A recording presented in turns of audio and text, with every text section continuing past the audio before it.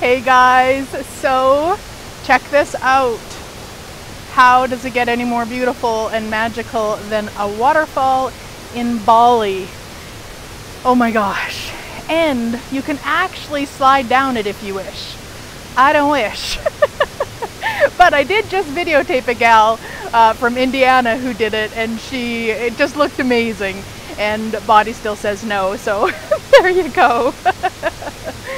So I wanted to talk about something. I actually shared a link on Facebook the other day about, and it was, I can't remember the exact name. Oh, there she goes again, and I didn't get that one. I videotaped the other one for her. Anyway, and it was about responsible tourism, and it was of course Bali, but also it had many different countries in it. And I just love it because it doesn't just say what the problem is in the country, it actually says what to do. And so how I found it was I was looking for, the area that we're in Bali right now is tons and tons of dolphins. And I was looking for a tour to go on, and every one of them that I had found so far just didn't feel yummy. And I was like, what is this? And I started doing a little bit of other kind of research, and I found that it's not regulated or not regulated well or whatever. So it's more like dolphin chasing than touring. And it just doesn't work for me. And it's not right and it's not wrong, it just doesn't work for me. So when I came across this webpage, it was beautiful because it had what to do, like what to do in that, in like to be a responsible tourist. And it had other things that I wasn't even aware of here, and then like I say, other countries too. And it's never about making something wrong. That's the important thing. It's recognizing, at least for me, what's going to create the future I desire. I know that me not taking one of those dolphin tours didn't stop the dolphin chasing. I know that.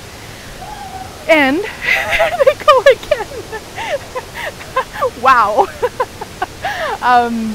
And I can choose what does work for me, which is ethical skippers, people who are aware of what they're creating. We went on a whale watching tour in Mexico years ago, and it was all about education, and it was just so brilliant, and it was such a gift to be with somebody and his whole team who love whales and dolphins and all of that, and really wanted to educate people more about them. Plus we got to see them and play with them, and well, not play with them, but you know, be near them in a way that really did create the future I desire. Because I don't get that dolphins or whales or any of these things don't want to be admired and adored and gifted and received from.